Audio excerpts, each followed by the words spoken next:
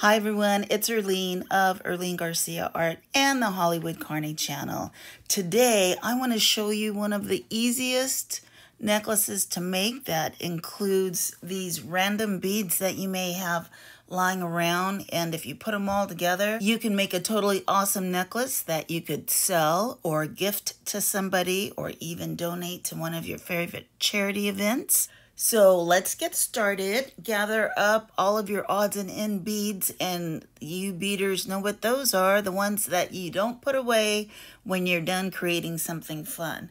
So this is what this pile is that I have here. And then I decided to use some spacers, Austrian crystal, some seed beads, and some head pins, tiger tail wire, crimp beads, eye pins, jump rings, and your basic jewelry tools. Round nose pliers, wire cutters, and needle nose pliers. Making this necklace was so much fun that I ended up making 4. So hopefully you'll do the same too. So let's get started. You will cut 5 pieces of tiger tail wire about 14 inches long. String up about 15-20 seed beads and 1 crimp. Let's connect it to one of the holes in the jade piece or whatever medallion that you are using. So it should look like this. And I found it easy or easier to connect all 5 strands first, and that way you can just keep filling them with beads, filling them with beads. Yes.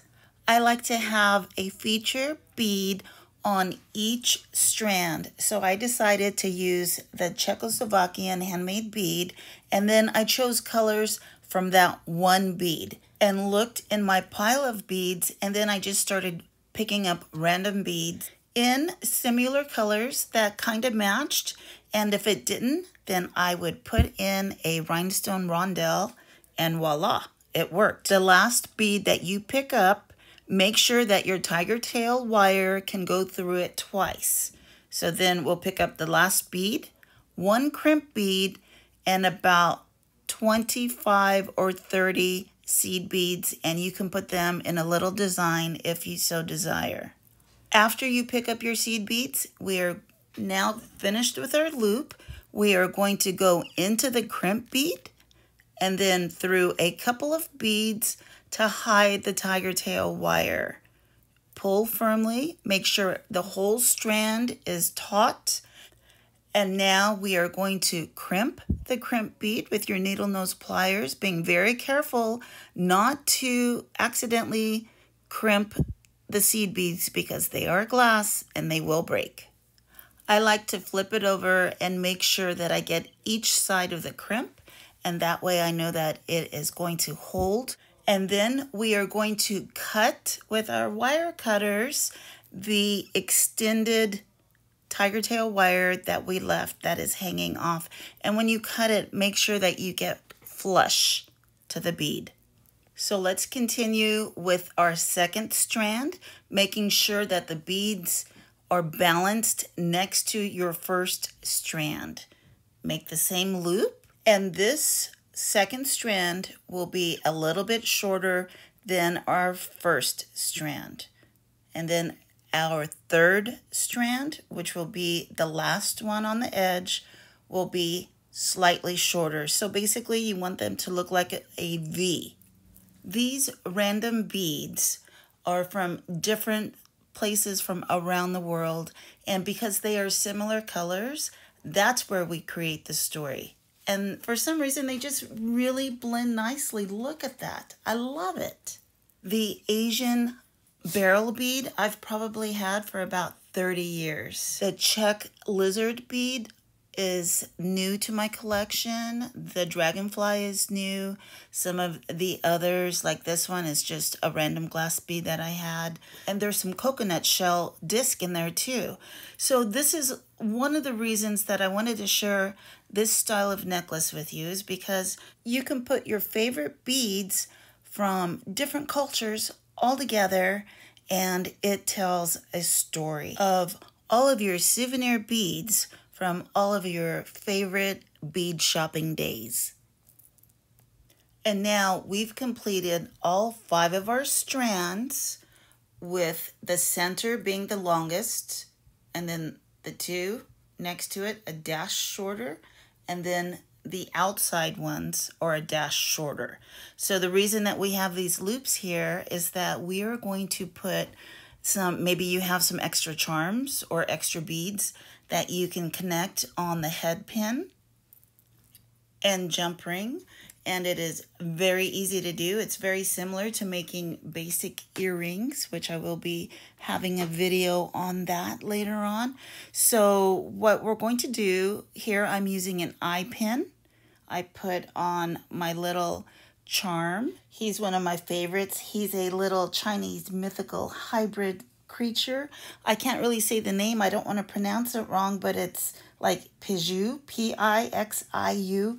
And these little guys are considered powerful protectors for Feng Shui practitioners. Yikes, I can't even say that either with my hillbilly accent. Anyway, so let's continue. We are adding a couple of beads on that eye pin, and then we're going to curl the top in a nice loop, add a jump ring, and then make 2 other pieces that are shorter, and we will connect them to the jump ring, and then the jump ring is connected to the loop, and the little 3 charms will dance.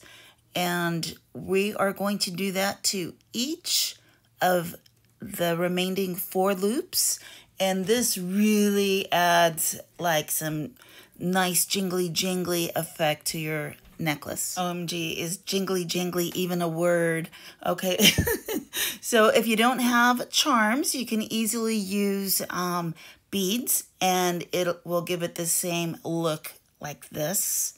One side note, whenever you are purchasing charms and you want to sell your necklaces for a higher price, look for charms that are double-sided, because it just adds more of a substantial feel and gives it a little bit more quality to your, what I like to call, art jewelry, or an original art piece. Let's start the sides of our necklace. I always like to start with the bottom, and then that way for me I can balance out the bottom with the top instead of vice versa. I cut 2 pieces of about 16 to 18 inch tiger tail wire, attached it just like I did with our former strands, and then I worked my way up, picking and choosing random beads, no particular order, and in between each group of beads, I put about 5 or 7 seed beads to create a little design and separation. At the back of our necklace that goes behind our neck, I made 2 loops, the exact same way that we did at the bottom of our necklace for the charms to dangle. So we are not going to have a clasp. We are going to string a piece of leather strap through the back so it can be adjustable for the wearer. Now what I'm going to do here is make a couple of charms that I want to dangle on the sides of our necklace, and that will give the extra oomph toward the top part here, the chest area. And then at the end of the leather strap, I attached 2 of those wire crimps and added 3 dangles on each side. I just thought it would add a little bit of a finished look to the back. I will show you how I did it, and it is really easy, and I'm sure some of you already know how to do this, but for the ones who don't, this is the way that it looks. Take your leather and put it into the inside of the coil. Try to push it all the way that you can, and then there's going to be one little edge there, and we are going to crimp it into the leather, and make sure that you do it really firm, and make sure there are no sharp edges sticking out. You do not want your customer to complain that something is itchy and scratchy. Now, this is a really cool effect here. This is called a crimp cover. Now, for the people who are designing jewelry, some of them, they don't want the crimp bead to show. So this open bead is hollow on the inside. We will wrap it around the crimp bead carefully, just like this. Slide it on. It may be a little like wobbly until you get the hang of it.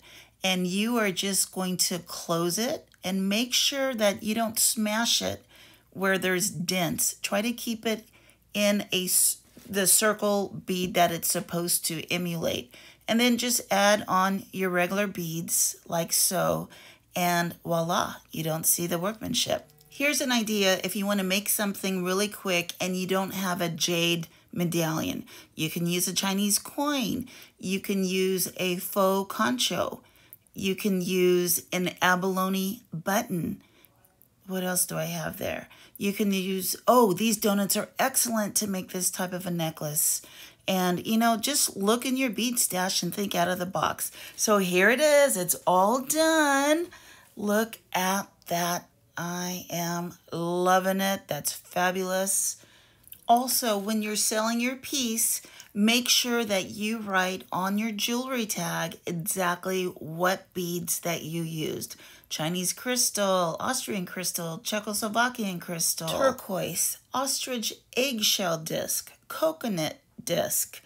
There's all kinds of bone, even batik bone, horn, and all of your semi-precious stones. And if you add charms and their specialty lucky charms, make sure you include that information too, because believe me, people love it and there's always a story behind it. And oh, if these beads could talk, then, well, that'll be between me and my bead. Okay, I think that was probably funnier in my head than the way it sounded, so don't tell mama. Okay, so let's continue and looking at the rest of this necklace. Look at it. I love it. Coral, pearl, Czechoslovakian, Italian beads, and ohms and Buddhas. So even though some of the beads are from different cultures, like some of my favorite African beads are in this necklace, some of the African Heishi copper beads as spacers, mixing it all together creates one spectacular statement necklace. Oh, so as promised, here's another one that I made. I couldn't just make one, and once I got started, bam, beads were everywhere. So I was like, let me just make one a little bit more subtle. And then I had my citrine out, and with the blonde jade, I wanted to make like all the beautiful champagne colors. So then I made that one. Every time this happens, I make something out of that mishmash of beads, and I'm always happy with the outcome.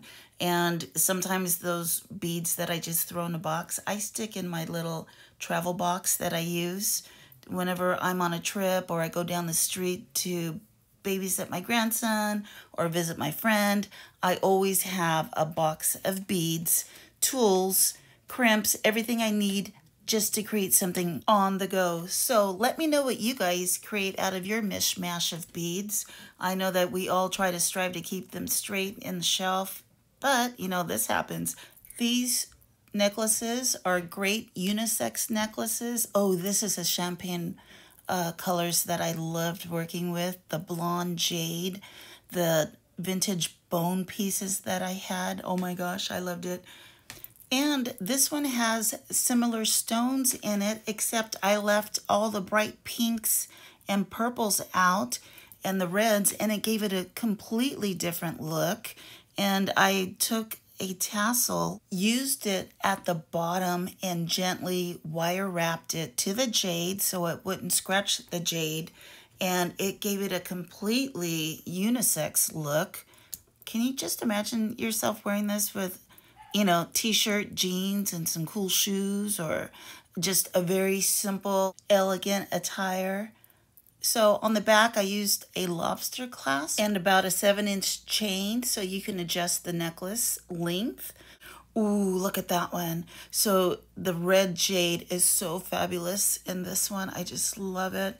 And look at the moonstone butterfly. I featured a lot of like hematite, bronze colors, copper colors, gray agate, rutilated quartz, and tourmalated quartz, and gray spiderweb, jasper, and crackle agate, and copal. Different hues of lava and plated lava. Oh, I love lava. And lucky silver charms that are like Hamsas and Buddhas. I could go on, but if you want to read about it, you can go on my Etsy. I have all the stones listed. And let's take one more quick look at the 4 necklaces that I made. And they only took me about 3 or 4 days to make all of them. So there's this one that we just looked at. And then the blonde one is coming up.